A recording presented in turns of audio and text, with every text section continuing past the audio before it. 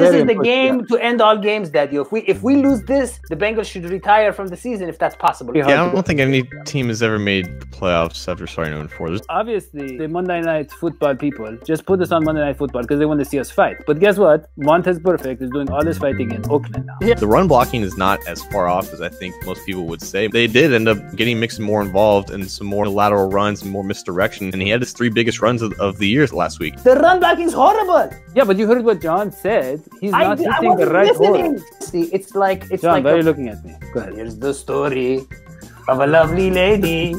Strengths of both teams are on the defensive line, so it's really a matter of which pass rushing unit is going to cause more stress to quarterbacks that can't handle the pressure very well. I think there are 3 matchups that we need to watch in this game. For one, Bobby Hart versus TJ Watt. I think Bobby Hart has played better at right tackle than Andre Smith has at left tackle. Number 2, Drake Kirkpatrick. Deontay Johnston is the guy that the Steelers drafted, I believe, at the top of the 3rd round. There are a lot of comparisons between him and Antonio Brown. And I think finally, as soon as see how Minka Fitzpatrick plays, he's liable to jump a couple passes, a couple Dalton turnovers can definitely turn this game. Let me say something.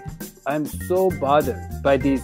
Oh, would you take a 3rd rounder for AJ Green? AJ Green's very presence on the field changed the whole setup of the way the other team would play. They were so afraid of him. It was like Superman with kryptonite. Superman doesn't even want to be in the room with kryptonite. Superman doesn't want to drive a car with kryptonite is in the trunk. And AJ Green was kryptonite for every team. Elevated the entire Bengals offense. When will Bengals fans start being grateful for AJ Green? AJ Green's got the dexterity. AJ Green can move. AJ Green can groove. AJ Green is AJ Green. Yeah, I agree that AJ Green is AJ Green. I don't think John even debates that. But people don't seem to get it. You ain't gonna draft under AJ Green because he's the only egg. Okay. It's National Coffee Day and it was free coffee.